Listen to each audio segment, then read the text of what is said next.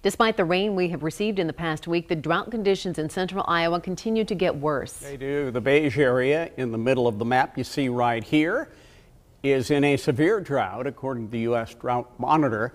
It now covers all or part of 12 central Iowa counties, including western Polk and Story, all of Guthrie and Greene, and most of Boone and Dallas counties. Looking at these two maps, you can see how drought conditions have worsened this month. The map on your right shows conditions from 2 weeks ago, when the 10 areas were in a moderate drought. New at 6, KCCI's Marcus McIntosh is live from Dallas County with the story of a farmer who is watching his crop very closely. Stacy, we met a bean and corn farmer in Rippey who tells us he's only had 2 inches of rain since he planted his crops in April. Tim Bardole of Bardole & Sons Farm says since the first of the year he has seen 7 inches of rain, well short of the 21.5 inches on average that should have fallen.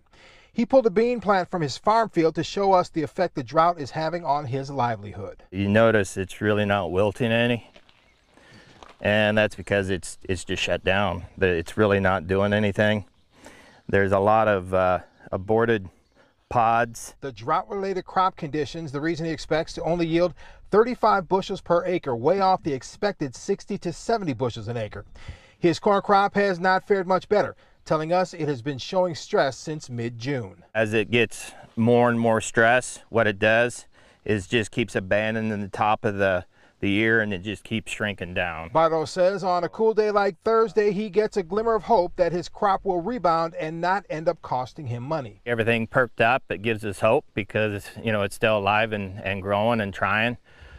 We're definitely blessed with good soil, deep soil. He says cloudy skies hovering nearby never quite seem to make it to his property to give his farm some needed relief. 3 miles makes a difference. You know, might be the difference between a half an inch and nothing. And some of those strips are, you know, that looks real good. There's going to be some fantastic yields out here.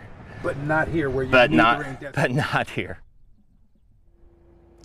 Bardo says this is something that's expected really wet and really dry years. He calls it their dependence on weather a natural frustration of farming. Live in Dallas County, Marcus McIntosh, KCCI 8 News, Iowa's news leader.